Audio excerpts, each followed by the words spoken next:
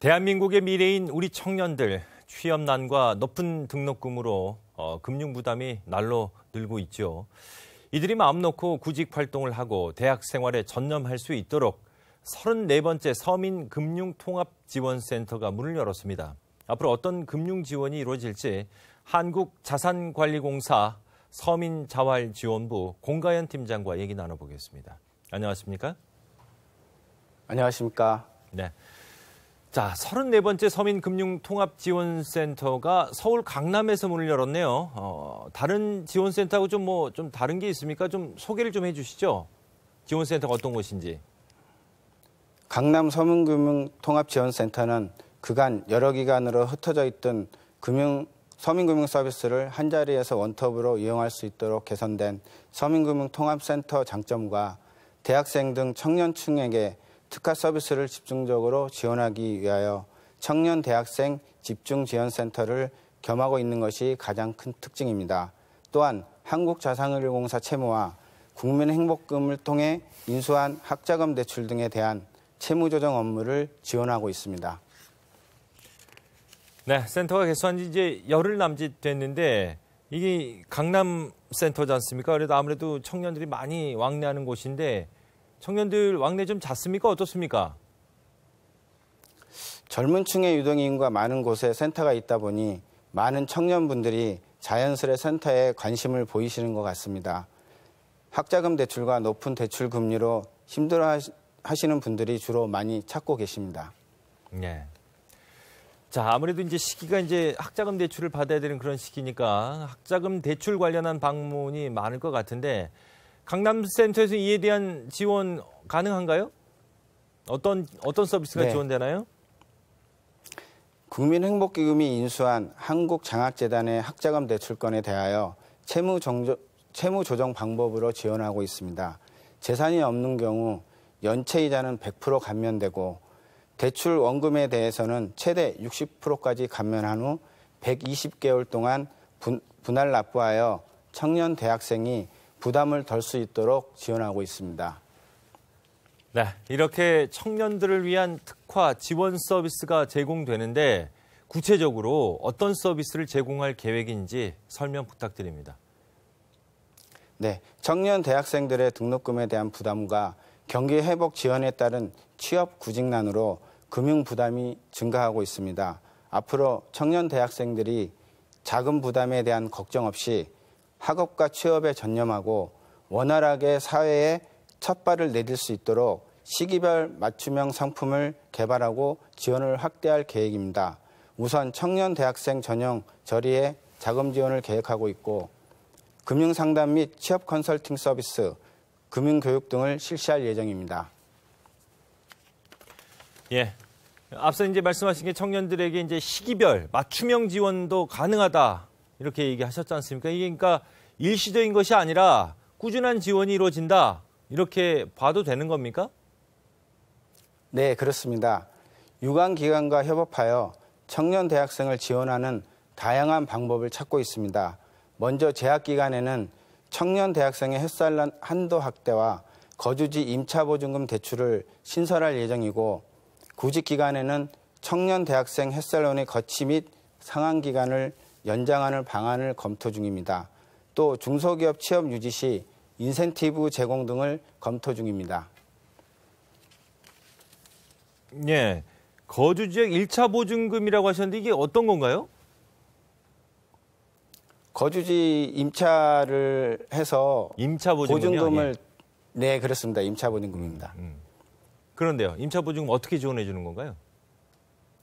임차 보증금 심사를 통해서 지원을 계획하고 있습니다.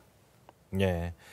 자, 언급된 이제 청년 대학생 햇살론, 일반 서민금융 지원 상품과 어떤 점이 좀 다른지 또 어떤 자격 요건이 필요한지 소개해 주시죠.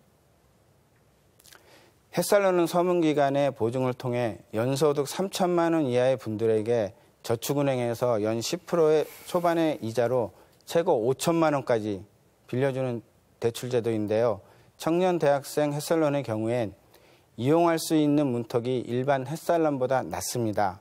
신청일 기준 6개월 이전에 연 15% 이상의 고금리 대출을 받아 정산 상환하고 대학생 또는 학점 은행제를 수강 중인 분들의 경우에는 최고 1천만 원 한도 내 5.5% 수준의 저금리로 바꿔드리는 고금리 전환 대출 서비스와 필요한 경우 연간 300만 원씩 최대 800만 원 대출을 받는 생활자금 서비스를 이용하실 수 있습니다.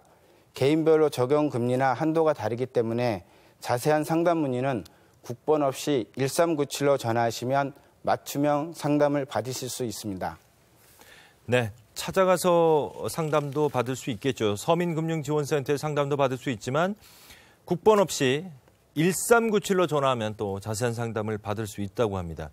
어찌됐건 이 청년들이 학자금뿐만 아니고 또 청년 창업을 했다가 실패하는 경우도 꽤 있더라고요. 그래서 빚을 크게 지른 경우도 있는데 이런 상담도 가능한 겁니까? 어떻습니까?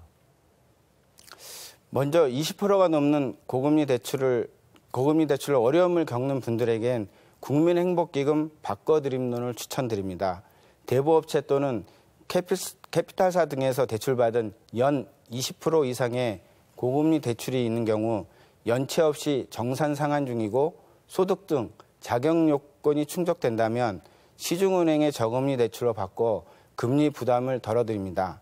또한 제도권 금융기관이 곤란한 분들을 대상으로 미소금융을 통해 창업, 운영자금 등 자활자금을 무담보, 무보증으로 지원해드리고 있습니다.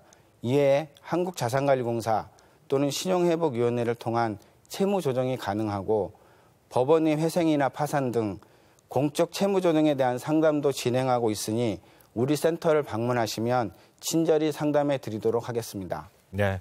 그러니까 학생들 같은 경우는 이제 그 신용 등급이 좀 낮기 때문에 20%가 넘는 고금리 대출을 받는 경우도 있는데 이런 경우에는 국민행복기금 바꿔드림론을 추천해주는 그런 서비스를 하시고 있고 또 창업 등으로 이제 실패한 학생들에게 자활자금 다시 한번 일어날 수 있도록 무담보 무보증으로 미소금융 지원도 가능하다. 최대 7천만 원까지 가능하다는 그런 얘기죠.